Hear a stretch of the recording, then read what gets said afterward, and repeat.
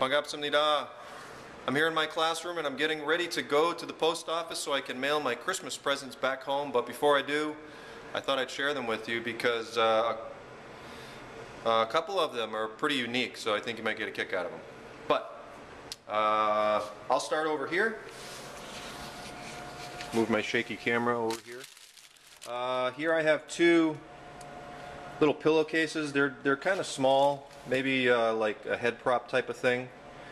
If I switch, you know, here's my hand with my crooked judo finger, but you can see that they're not like a huge pillow, but those are just the pillowcases actually.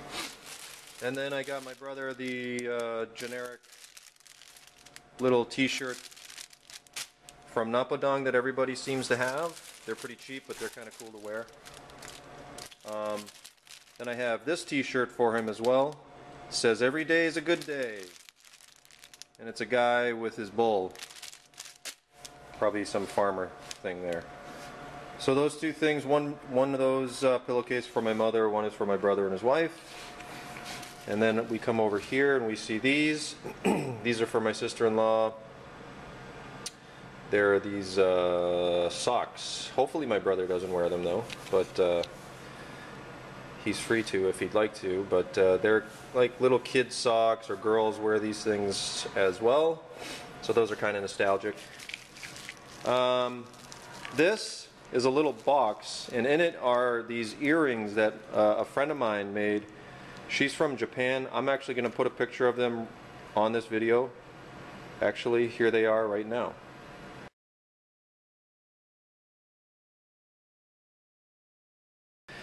And so there they were. They're pretty cool.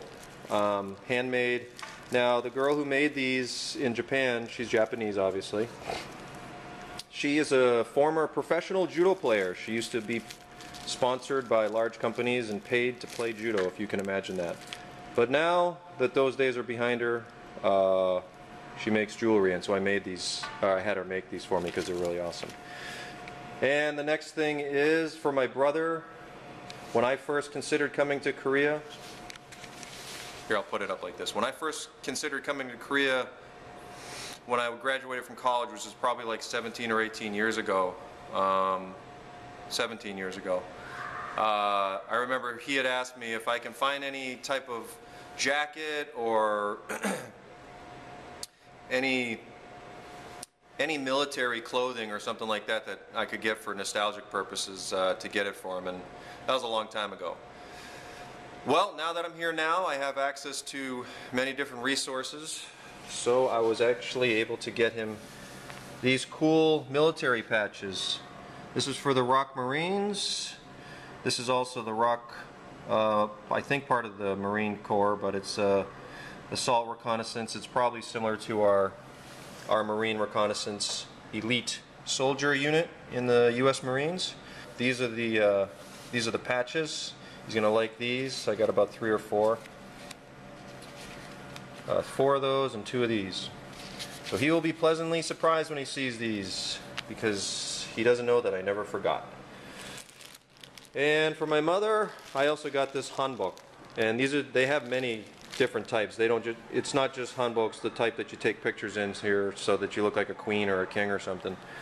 But they wear them quite frequently, at home, going shopping, whatever. And so my mother lives in a very warm state, Florida, so I got this very light